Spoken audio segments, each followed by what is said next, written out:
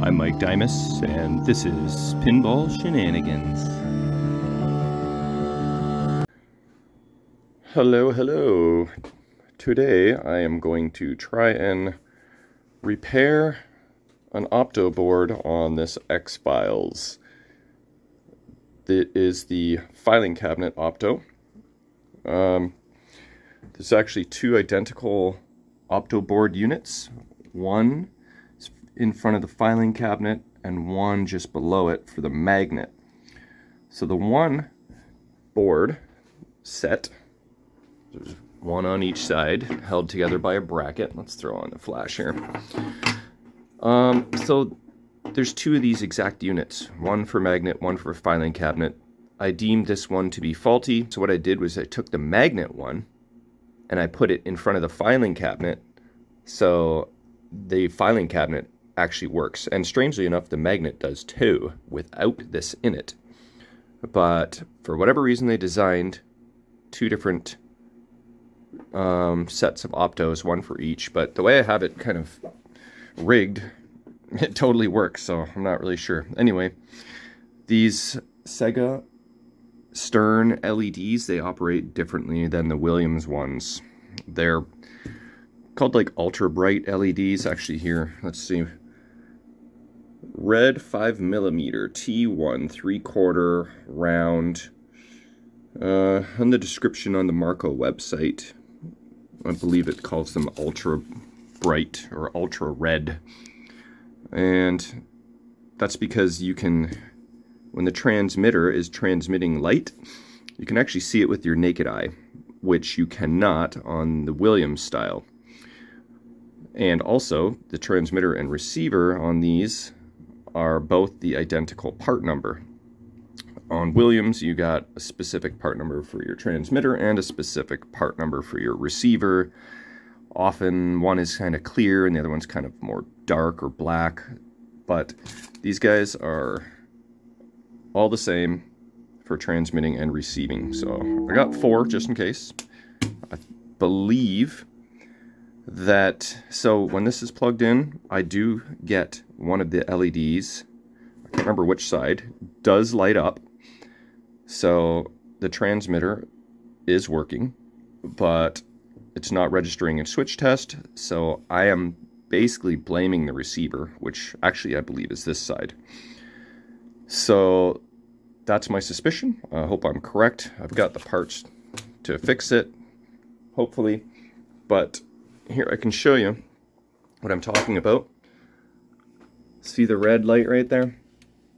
Right there. That is the transmitter, which obviously you can see illuminated with your naked eye. Otherwise, with Williams, you have to hold up your camera and look at the Opto through the camera in order to see whether it's lit or not. And that's how you can kind of tell which one is transmitter and receiver too, if you don't know. So you can see on the other side here that looks lit up, but it's really just the light from the transmitter beaming across. Wait, sorry, wrong side. There. You can just see under, that's Scully's foot, little LED there with a bit of light on it. So that's how you can tell too that it's aligned well, because the red light is right at the tip of the Opto there. So I guess I'm going to just change the Opto. Maybe I'll just show you quickly what PinWiki has to say. They actually use an X-Files as an example here to show that the transmitter is visible with the naked eye, and they've got the boards kind of swapped. So the transmitter is on the other side for the magnet, so that's why that one is not illuminated.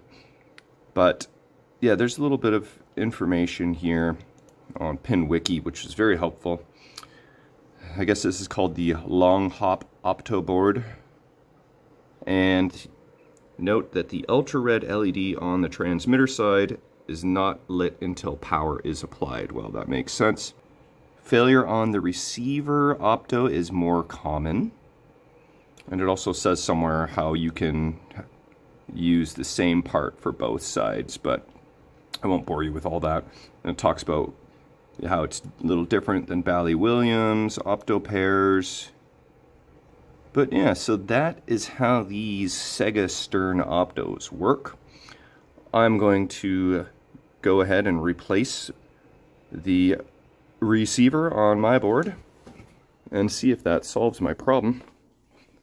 And it is kind of recommended to change these out in pairs, but I know this works, so I'm not going to. So I'm just going to change this guy out, and see what happens. Here's the part on the Marco website. It goes under a bunch of different part numbers. The MV8114 is kind of a common one. This is more of the Stern part number, or Sega. And at Marco they're $2, which is a little expensive for these things, because I think when Great Plains Electronics were around they were more like 50 cents, but they are no longer. Okay, just for fun, I have hooked up the faulty board, and you can see that the indicator light for power is showing that it is working, and the transmitter light is illuminated, and there is the receiver. But just for fun, let's put this in switch test, and we'll test both Optos for fun. So this says filing cabinet Opto. Like I said, I tricked the machine into believing that is actually for the magnet. And watch this work now for some strange reason. See, we got nothing. Absolutely nothing happening there. So we know we've got power, we know we've got transmission, we have no reception. So I'm gonna go ahead and change this one on the same side as that LED side there. So now I know which one for sure to remove. So I had to try and research to remember which side is positive and negative, because it does matter. So I pulled up the MV, where is it? 8114 data sheet.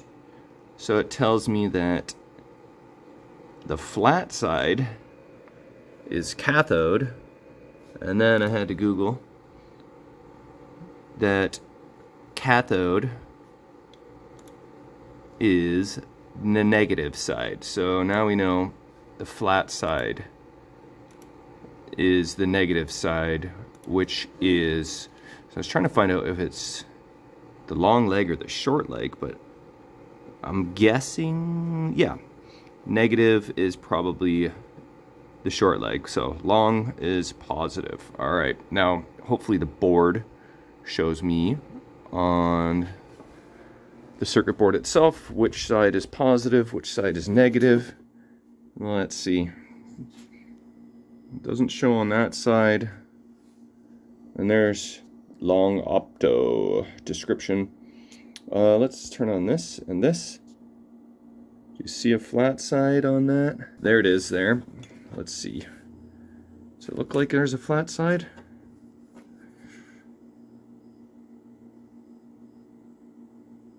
It's kind of hard to tell. Maybe these ones don't. So it doesn't really matter. We'll just go with long leg equals positive. Alright. Okay, here's the suspect Opto. Has been removed, and the new one is installed.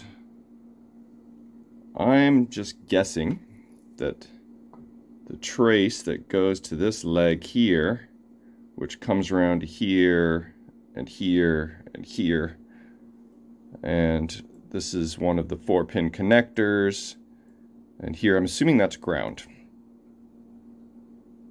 It makes sense to me that it would, every component needs a ground, and then this guy here on the top side it connects to this little IC chip. So I'm guessing that orientation is correct.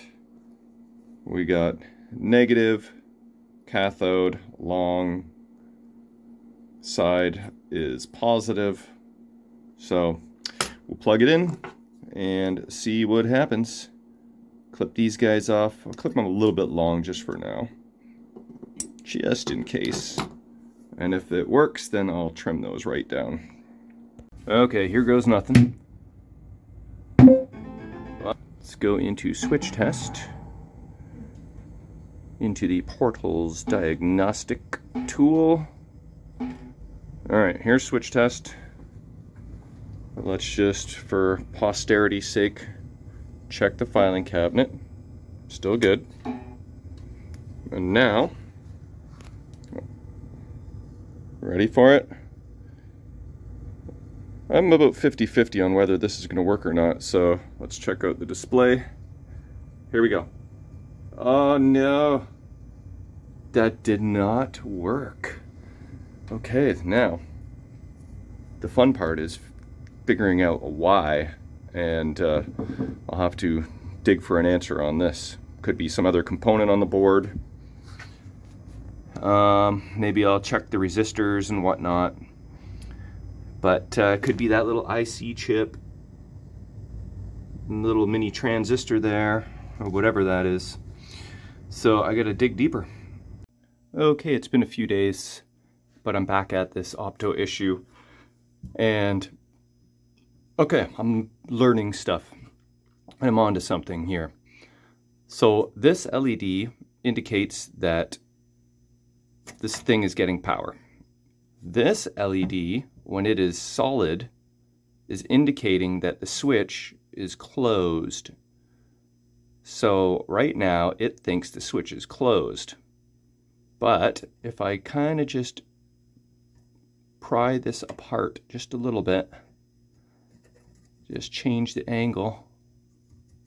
It's not as easy with one hand. Come on now. Alright, there we go. No.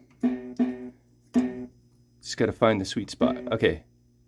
So actually I'm squeezing it together. So that top right Opto is now off. Therefore the switch is open, right? And now I'm gonna try and close it. There we go. Oh. Okay, so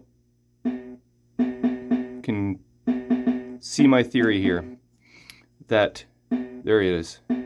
Basically, I don't know if that was an issue to begin with, this Opto that I replaced, but it may have very well just been an alignment issue the whole time. Because in hindsight, I did see that there was a washer in one of these screws, splots here. On one of these screws, I saw that there was a washer before, and I removed it because I'm like, that is not factory. Why is there one odd washer? And, well, I think now I know why it is there, probably to fix an alignment issue. So, was it an alignment issue all along, or was it this receiver Opto? We will never know. But the good news is that with a little bit of tweaking, I can get my filing cabinet Opto back up and running. So I'm going to reassemble this and my magnet, put probably a washer in here, or somehow adjust this so that it's solid. I think I might even reflow the power headers too while I have this out. But yeah, I am on to something, like I said, so should be close to a resolution here. Okay, I think I have the alignment finally happy. What I did was I started with a washer, just this little baby guy right here, and I put it between the screw and the PCB here.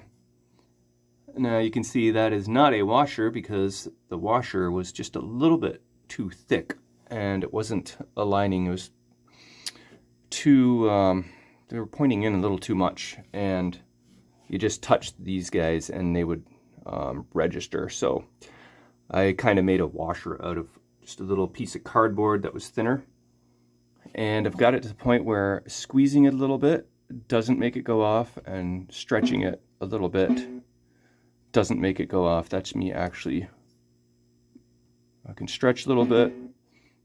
That's me actually triggering the Opto. But if I squeeze hard enough, then yeah.